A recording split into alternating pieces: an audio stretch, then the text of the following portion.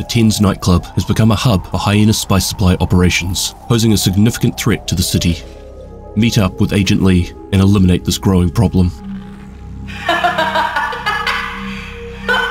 never get high on my own supply, but this shit is incredible.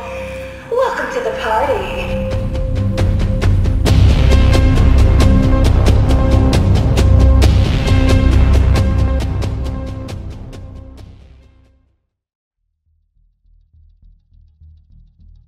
Agents receive a mission briefing stating that they are to meet up with fellow division agent Lee. Their goal is to disrupt the Hyena Spice supply lines. The agents have had a long week, so they equip their super lazy skill build so they don't have to focus on aiming too much. They arrive at the designated location, a nightclub known to be a front line for the Hyena's illicit activities.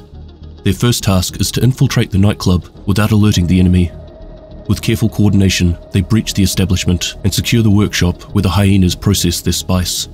However, their progress is soon impeded when the Hyenas launch a surprise ambush. The agents fight back, overcoming the Hyenas, and push forward to reach the VIP lounge, where they hope to gather more intel.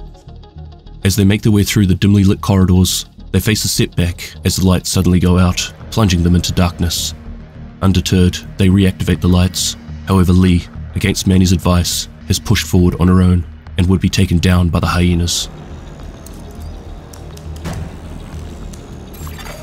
Agent Lee, status deceased. God damn it! I told her to wait.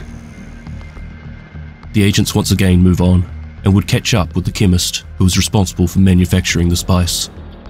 The area becomes a battleground as the agents engage in a firefight to secure the location. Amidst the chaos, they disable the water supply, disrupting the chemist's operations. With the chemist being cornered, the agents eliminate their target and move on to tag Agent Lee's body, honoring their fallen comrade.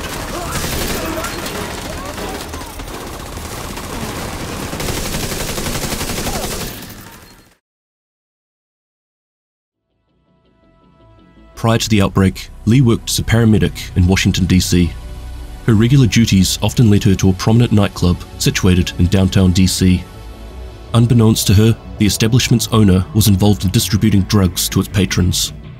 Despite Lee's diligent efforts to report the illicit activities of the nightclub to the police, no substantial evidence could be obtained to incriminate the club owner. Coincidentally, the owner continued to engage in drug trafficking, while Lee found herself repeatedly attending to drug overdose cases within the club.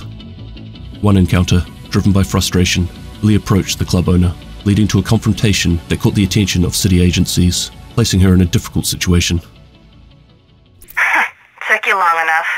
I don't work for you. How many people OD on your shit this time? Hey, I'm not responsible for what people bring into my club. That's bullshit and you know it. Oh, temporarily. You remember what happened last time. Fuck you. My boy is recording this entire conversation. You want to keep making threats? You keep making spice, I'll keep making threats. You're adorable, like a little angry puppy. Good thing the city put a leash on you. You might bite someone. After the outbreak, Lee continued to work as a paramedic, which took her to the nightclub again. This time, one female customer had overdosed, and as she was treating the patient, her smartwatch was activated.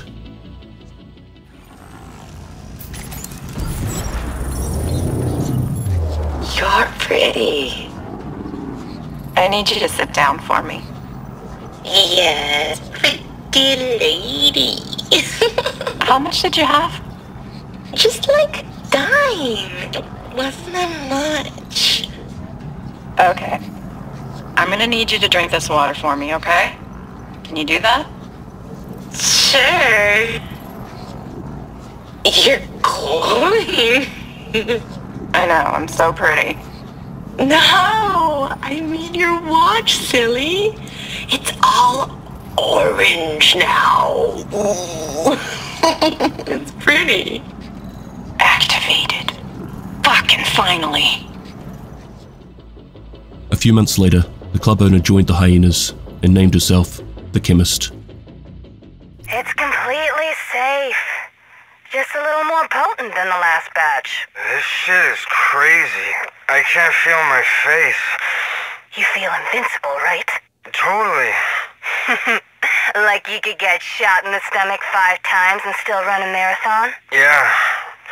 What did you treat this shit with? Don't worry about it. It's safe enough. I really want to fight someone right now. Good. Then it's working. The chemist used the nightclub as a drug lab for producing Spice, a drug developed by the hyenas that enhanced strength for a short period of time. Lee went back once again to the nightclub, but this time as a division agent. Division coordinator Manny Ortega dispatched agents to support her. Lee was told to wait for backup, but unfortunately she chose not to and was killed while fighting members of the chemist's crew. A team was sent out to recover Lee's body for a proper burial. So, we grow it, dry it, and then treat it with the chemical wash? Yes, it's not that complicated. But, like, what's with the lights? Plants grow better when exposed to different kinds of light. And different colored lights have different wavelengths, which can impede or encourage different properties in the plants. Okay, cool. So the EDM? The vibrations help the plants grow bigger, stronger, faster. Cool. But, like, how? It effectively simulates wind, which causes the plants to fight against the vibrations. A little stress is good. Too much stress, and the stalk of the plant can break. Are you a drug dealer or a chemist? Yes.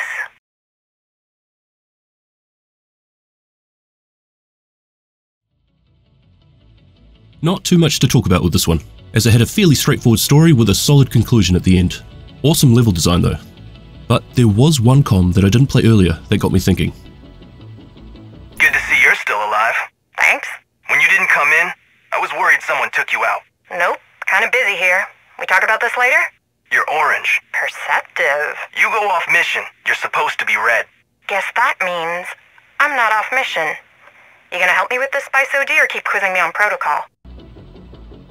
Nothing hugely new heard here in this interaction, but it really set the scene for how sensitive Isaac is when it comes to flagging agents as rogue. Obviously Lee wasn't flagged as rogue in this situation, but for them to be concerned about it makes me suddenly realize how restricted the agents really were at the beginning there. I've always had the illusion in the back of my head that agents are free to go and do anything they want, provided it's in line with their primary mission, to save what remains. But it sounds like Isaac is far more restrictive than that. It makes me wonder how many agents went rogue while doing good things, that would eventually get mowed down by division agents, or would ditch their division gear altogether. Like I said though, it was just a thought. Anyway, thank you once again for watching these videos, and Extremis Malus, Extrema Remedia.